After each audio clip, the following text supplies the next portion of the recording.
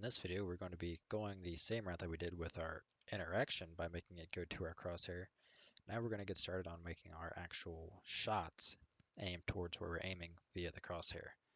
So currently, when we shoot, as you can see, it's completely based off of the weapon's muzzle location and rotation as to where the line trace goes. What we want is it to go towards our crosshair. That's also going to require us to have a small change. So in our animation blueprint, we're going to make the guy look a little bit to our right by adjusting the yaw a bit. So we can do that. Go ahead and open up our animation blueprint. Go to our animation graph. The little node, that little thing in the center between the state machine and the output post, go ahead and delete that. But inside of our state machine, if we go to our weapon aiming, you will see our yaw and how that affects our pitch, not our pitch, our rotation, like we did for our crouching. So our crouching, we incremented it by 65 because we wanted the character to turn left to where it looks more natural, like he's aiming straight, because I do not have any good animations to really be working with, and I haven't bothered to make any. But as far as our yaw goes, we want to make it in general be a little bit more facing right. So we're going to do the opposite. We're going to lower it by about -10. And now when I pick up the weapon and aim, our character should be looking more to the right. So it looks a little bit more correct. So as you can see, our line traces are floating around a little bit more left and right to this, well, a little closer to center with the crosshair. And it looks like he's aiming a little bit more towards the center as well. So now we can go ahead and start coding it up. So we're going to do the same thing that we did with our interaction. So I'm going to copy our camera start, camera end, and our impact point, and head down here to our attack function, which is on line 545. So I want to paste them in there. And what we're going to do is we're going to calculate the endpoint.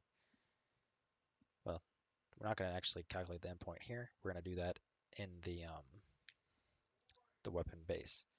So what we're going to do is we're going to pass in our impact point as a parameter to fire. We're going to replace that impact point and getting our look at rotation accordingly, and that's going to kind of dictate it. So we can go ahead and change out our fire function to take in an F vector. So impact point is going to be our parameter name, and pass it in. Now for weapon fire, we need to pass in impact point, and now we are good to go. I'm not going to make this in this video. We're not going to have it affect how the server handles everything, because we're going to do that on the server again anyways in probably the next video, as well as we're going to be getting rid of our shot check. We're going to just flat out remove it, and then we're going to end up rewriting it later in the future, because I am not happy with this at all. Okay, so now we're passing in our impact point to our fire function. We need to include the Kismet math library, which, yeah, we have not. So I want to go up here. It's under Kismet math library. Include that. And now we can get our look at rotation. So end location is going to be our start location plus we're going to get our look at rotation. So U Kismet math library look at rotation. It's going to be start location and impact point. And we're going to convert that to a vector. Now that's going to make their end location, well, it's pretty much going to be the angle of where our impact location is supposed to be.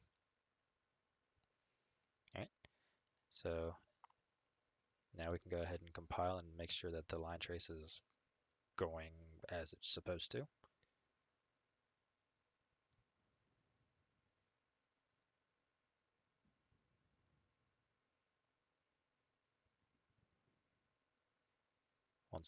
Once it's compiled, come on. There we go. All right, let's give it a try and see if the shots actually go to our crosshair. All right, that went to the world center, and that is due to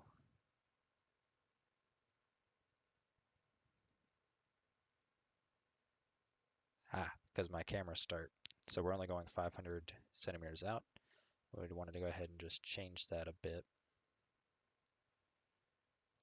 So for now, we're just going to use the weapon distance. So that's 3,500.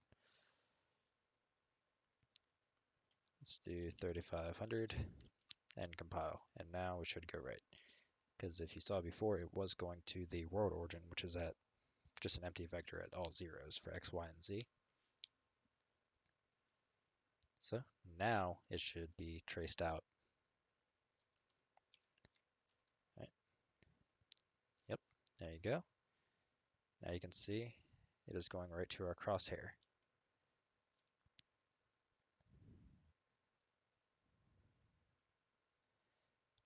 And we will want to adjust a couple things in the future, such as, because you can see the shot's kind of going down, like it's not, like he looks like he's aiming higher than the crosshair is. A simple way we can actually just go ahead and quote unquote fix that for now is to simply take our camera, raise that. We're going to go to 70. As you can see, it looks a little bit more natural, but you can see we're very precise with where we're aiming. It's exactly to our crosshair. All right, so that's how we can make our shots go towards our crosshair. I might end up doing a separate video on this, just like I said I was going to do with my aim offsets. But pretty much all we did is when we go to attack, we get our camera start location, like pretty much where our camera is, and then we shoot a line trace straight out of that camera that ends up going for 3,500 centimeters. And we use the impact point of that line trace as the kind of direction we want the weapon shot to go, if that makes sense. So for example, I'm being blind. When we create our line trace for our weapon, what we're doing is we're starting at the muzzle location, and we're getting the lookout location, or the lookout rotation for our end location. So like I described in the interaction video, let's say me and you are on a level together. I'm at, just say I'm standing looking straight at a wall and you're to the right of me. If I pass in my location and your location into the find lookout rotation function, it's going to return the rotation that I need to set myself to be looking at you. That's all this is doing. So it's pretty much giving us the rotation we need to hit wherever the impact point was. So that's something we can also do to really, when it comes down to playing effects and that kind of thing, such as bullet impacts and all that. So that's pretty much it, I think, for this video. And the next one, we're going to go about making this work on the server, or we might actually just clean this up a bit and do some more stuff to it, such as correcting, well, our vertical look up and down to correspond with where we're looking and aiming. So when we get to that, I will see you in that one.